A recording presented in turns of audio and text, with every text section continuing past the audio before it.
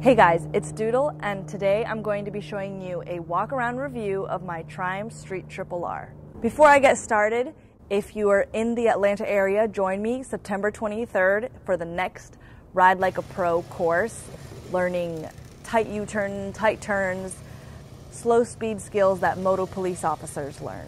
I'll leave the link down below. Be sure to tell them Doodle sent you.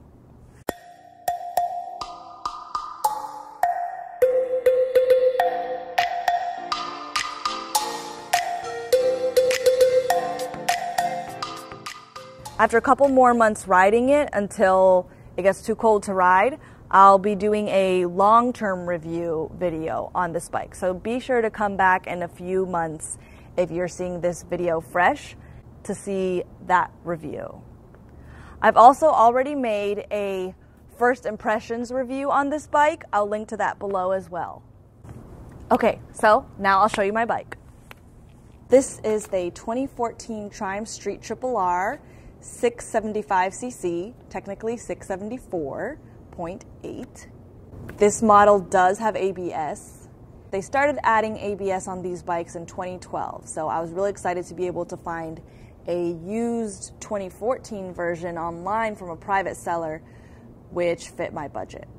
So this bike is 401 pounds wet, which is 100 pounds lighter than my last bike, the Triumph Bonneville T100. So that's been a really nice change, especially since I had it lowered an inch with a soupy lowering kit. That helped me just have better leverage and really control this bike really well. So that's been really nice. The reason I got the soupy lowering kit was because Kate's bike had that kit and I just fell in love with her bike so much. So I basically just tried to copy everything she had. I really wish though that I would have just gotten a lower seat, because you can find seats that are over an inch thinner than this, and VOTOCYCLING talks about that. She did that on her Street Triple R. It's actually the same color scheme, the same year as mine. That's what I would have done differently had I not gotten overly excited. I'll show you what the dash looks like and what it sounds like when I turn it on.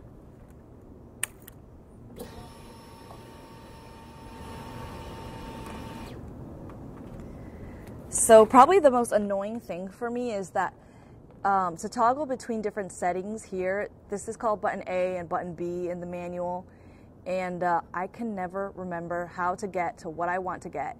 I have to look at my manual every single time, because sometimes you have to press button A first and then button B. Sometimes you have to press the other, a combination of it, and it's very confusing. I mean, maybe it won't be so confusing for you. I went to art school, so things like that I just whatever.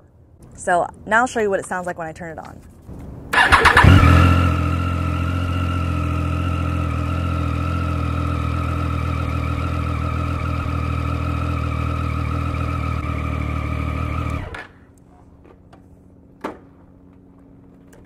If this profile is looking a little odd to you, it's because there used to be a red side panel here that is so cute on the Street Triple R, but I had to get it removed in order to install these crash guards.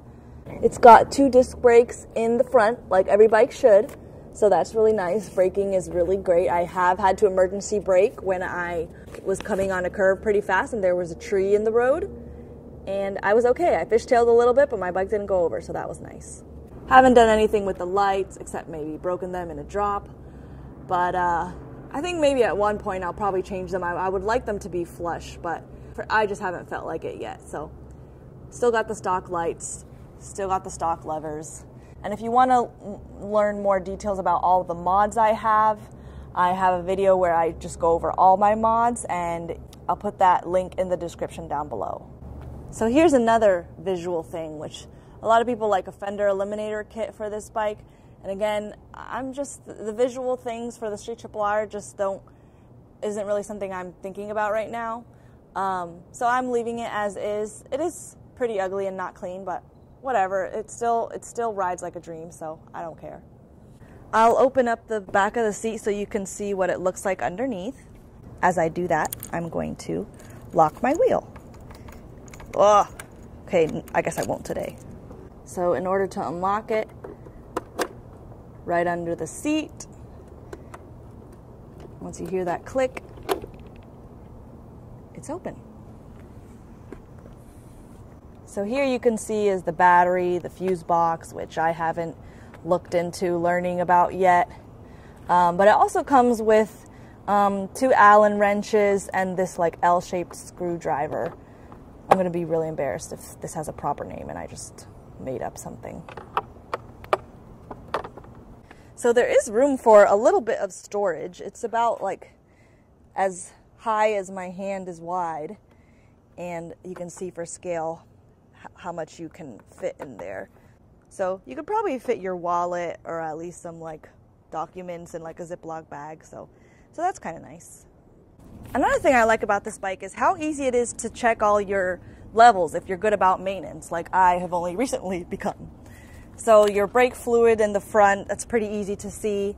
And then if you come around on the other side, you can see your rear fluid pretty easily and check your oil levels pretty easily too.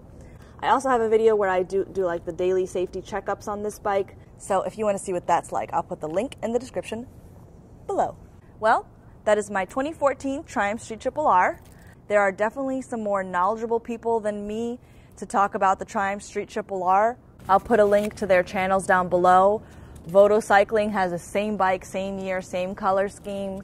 She's really smart, cherry blossoms, and she works at a dealership, so she really knows bikes. And Kate, the famous Kate, who is the reason I got this bike in the first place when I test rode her bike, she is extremely knowledgeable and she is legit. Like, I ride on the weekends, some weekends. She commutes on her bike. So her information level is just like top notch. And she recently started putting videos up, so I'll link to her in the description as well. I'll let you know briefly so you're not shocked. Kate was in an accident recently. I'll talk a little more about that in another video.